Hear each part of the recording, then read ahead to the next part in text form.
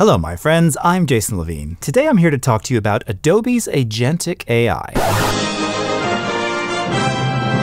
Scratch that. I'm actually going to show you what an agentic workflow could look like, doing it for real, with our own tools. Now, for this experiment, it involves two additional elements to make this whole thing work with Premiere Pro. There's the agent itself. This is played by ClaudeAI. And then you have the MCP, essentially the brain power behind the agent's actions. That was authored by our very own Mike Chambers, which is why I like to call this the MCP.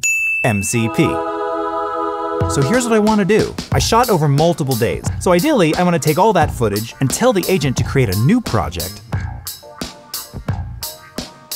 Place all of that footage into specific bins labeled by day.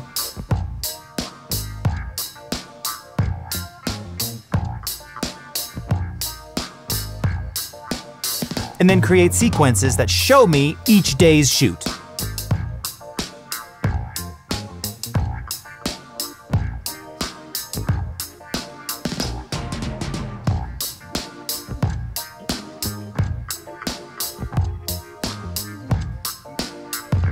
This is something I do every shoot, every edit. Yes!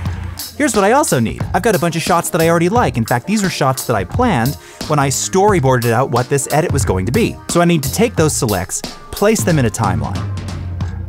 Add markers at the beginning of each of those clips.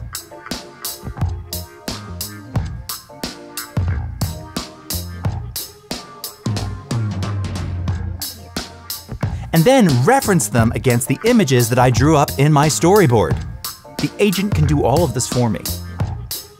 Create a sequence and then export that sequence, so now I can actually verify, did I get the shots that I needed based on the storyboards?